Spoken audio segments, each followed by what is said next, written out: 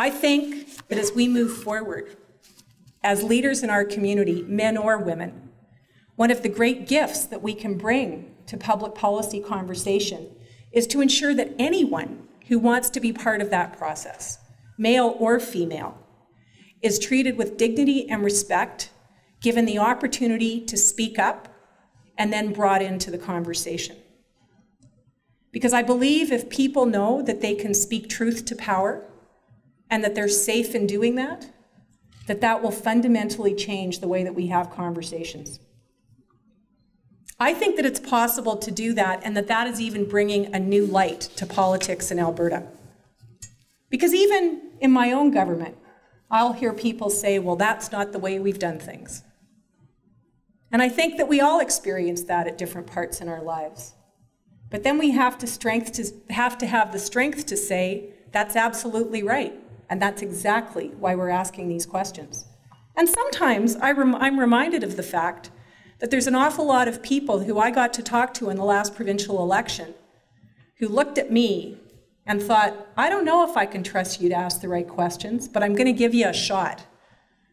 So when I'm doing the work that I'm doing, I feel that I have an obligation to ask those questions, because I think there's a lot of people who said, we're electing you because we want you to ask those questions.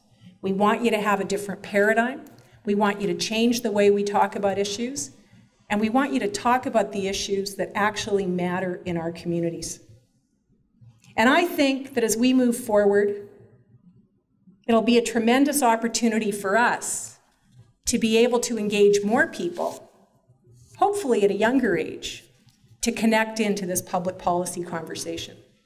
Because regardless of where we've grown up in this country, and I know there's probably a lot of people in this room that didn't grow up in Fort McMurray, we have a set of Canadian values and traditions that truly speak to what the famous five aspired to be. The legacy of the rights and the freedoms that we now have, that they only dreamed of, is something profound, and it is a sacred trust. Now, I would like to see more women in leadership opportunities across this country, and I think we're seeing more all the time. I have to say that as we do this, the nature of the conversation changes. There was actually an article when I first became Premier comparing my cleavage to Christy Clark's. And I remember at the time, whatever. She had more, as you can see. But I remember at the time laughing about it with my husband. And what I will say is that as a political leader, conversations like that come up an awful lot more when you're a woman. Hair, makeup, shoes, cleavage. Oh, you look so much prettier in person.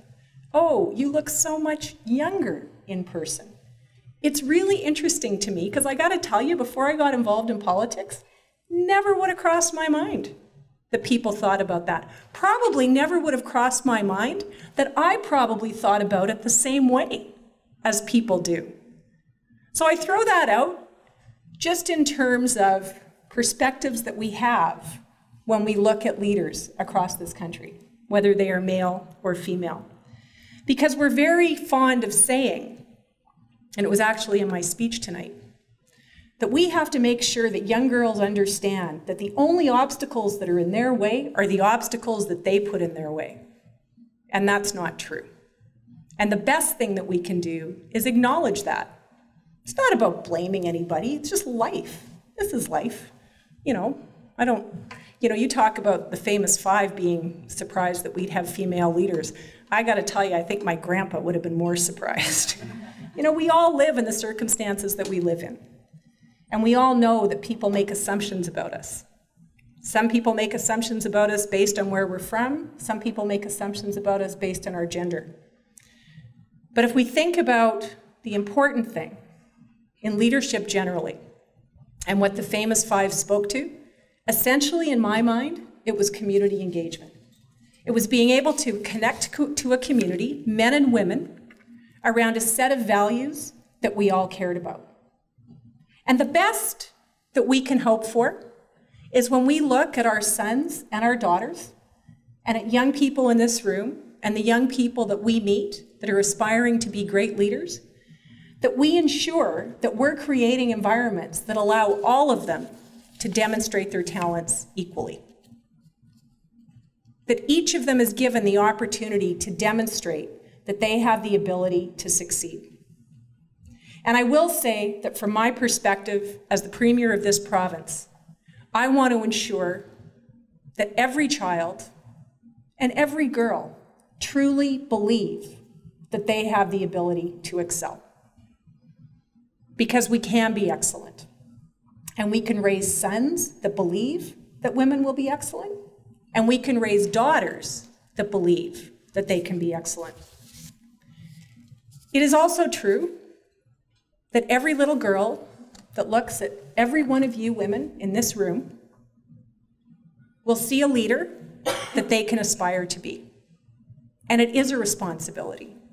And it's a privilege to be in leadership roles and to be able to demonstrate to young girls that they have those opportunities. Because at the end of the day, for each of the jobs that we do, little girls should be able to see what you do and wholeheartedly believe that they could do the same thing.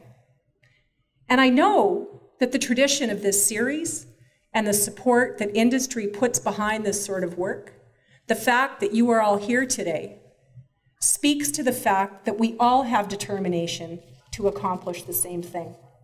So I thank you very much for allowing me to be here tonight, because every single day I learn more. Every single day I meet someone else who makes me think about the decisions that we make in government and why we make them. As we move ahead as a province, I think one of the things that we can be most proud of is the leadership that we have in our community and the leadership that we have in our province that are truly creating an exceptional environment for our children to succeed, and to know that an important part of that is demonstrating the leadership so that girls know that they can. Thank you very much.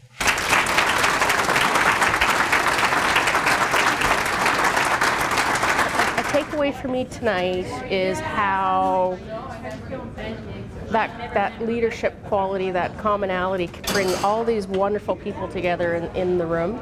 I see the same people coming to these events time and time again, and you know, whether it's listening to Premier Redford or listening to a gold medal Olympian or any of the other great speakers that we've had, it's just every one of them brings something to the group to have them really go home and think about. And for you know, Premier Redford, she's just such a great leader, a great role model, a woman that's able to manage all the commitments in her life of family and work and travel, and yeah, I don't know how she does it.